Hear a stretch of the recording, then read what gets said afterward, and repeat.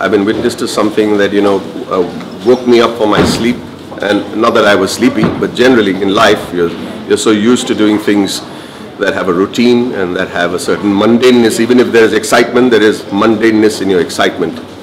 And today I saw something that kind of woke me up, and the children who did this wonderful play, Maya, and along with Teach for India, and I cannot tell you that the people who may have worked for this are the ones who are actually truly blessed. The children are blessed, the children are lucky, the children have got center stage. They put up an absolutely stunning performance this evening.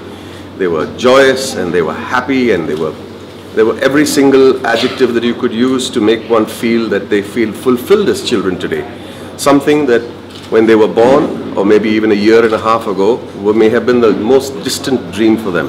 So I would say, first of all, Teach for India, God bless you. I feel ashamed that someone like me may not find the time to devote to what you all are doing. But till such time, hang in there. There will be a day I'll be a little freer when the outside world doesn't need to see me on screen anymore. I'll come and help you in my own little way, because I need to be part of this wonderful feeling with the children, with the people who've helped, and the people who've put up this stunning show and have worked for over a year and a half. It is astounding. Thank you very much for allowing me to be part of it.